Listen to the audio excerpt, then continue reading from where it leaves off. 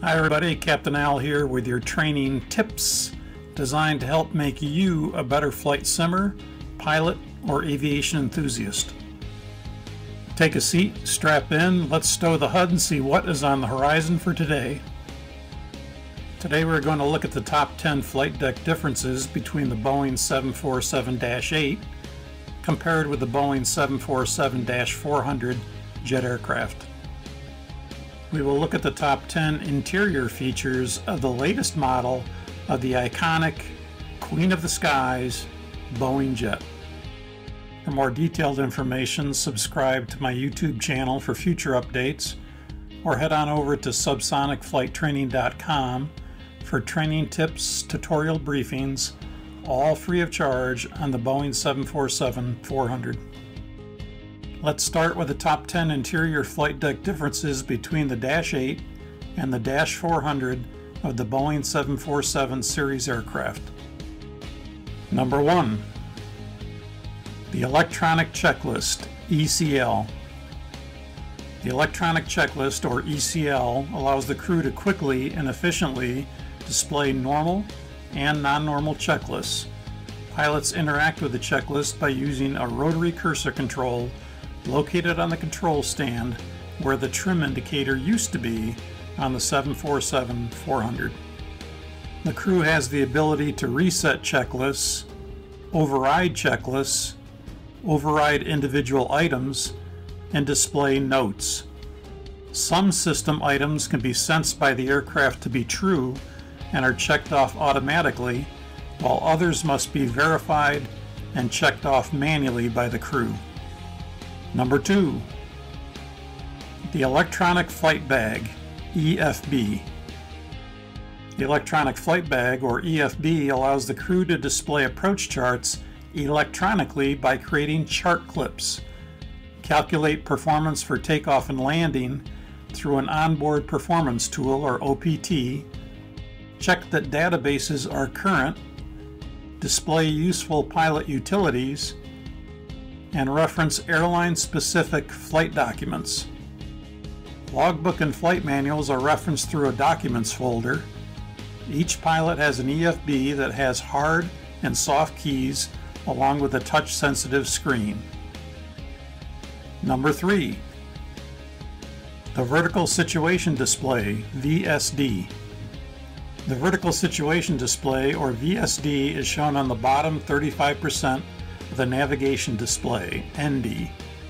It shows a vertical profile of your flight path projected out to a selected range and is as if you were looking at your aircraft from a right profile view. Use of the VSD is recommended by at least one pilot during takeoff, departure, approach, and landing. The VSD shows waypoints and altitude constraints, terrain mapping, vertical approach profile, runway and approach gates, and the en route swath portion of the jet's flight path. Number 4.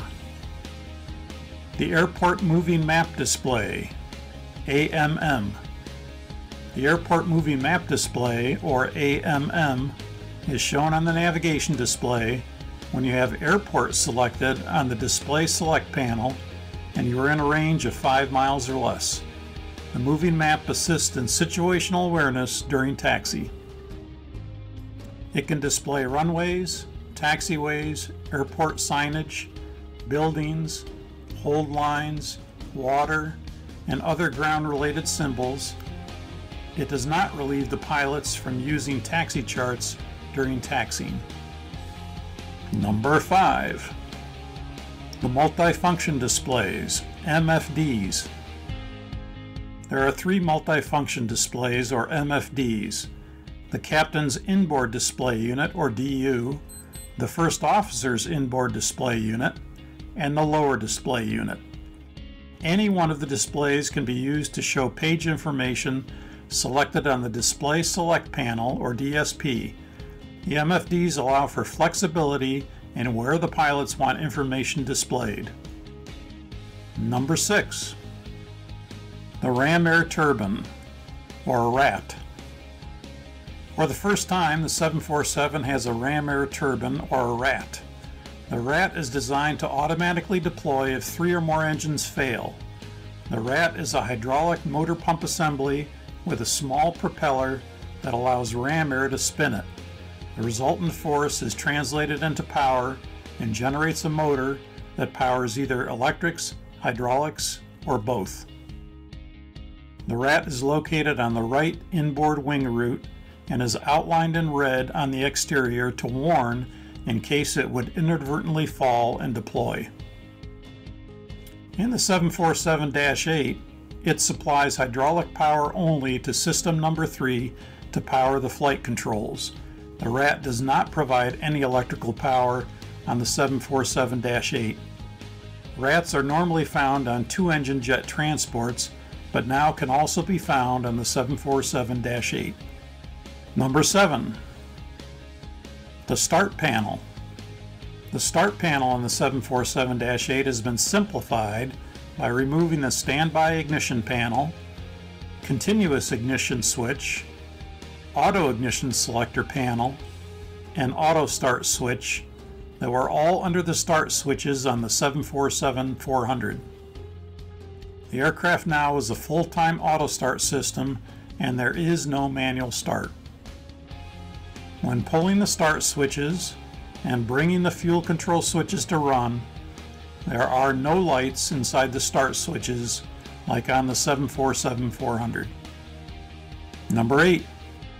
Aisle stand panels, radio tuning panels, weather radar, and transponder.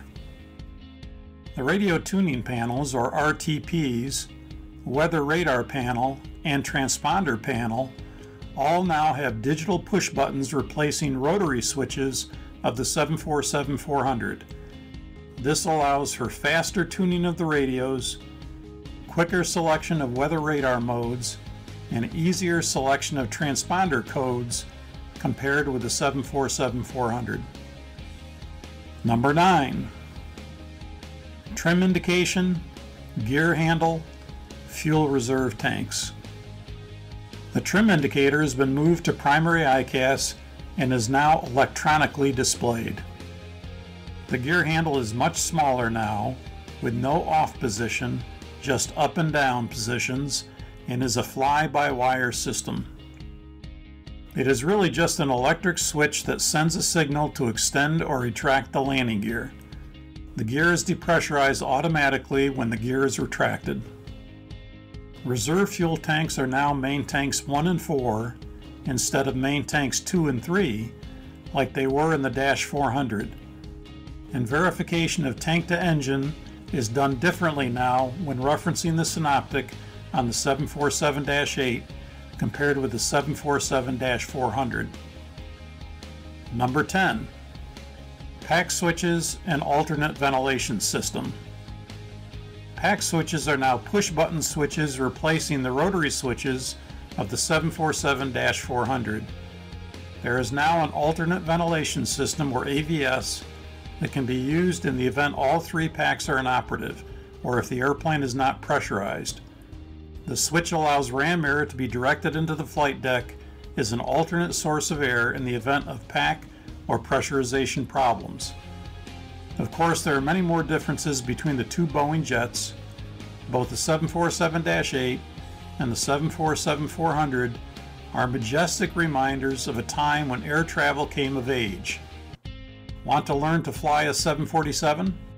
Well, fly on over to subsonicflighttraining.com and click the plus sign on the right side of the home page, and then check out both FSX Steam Edition and iFly 747-400.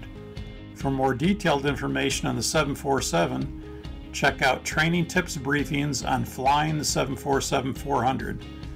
As soon as PMDG comes out with the 747-8, there will be added briefings on that aircraft. So make sure and subscribe to my YouTube channel. So let's lower the HUD and go flying. Until next time, keep the blue side up. Captain Al, out.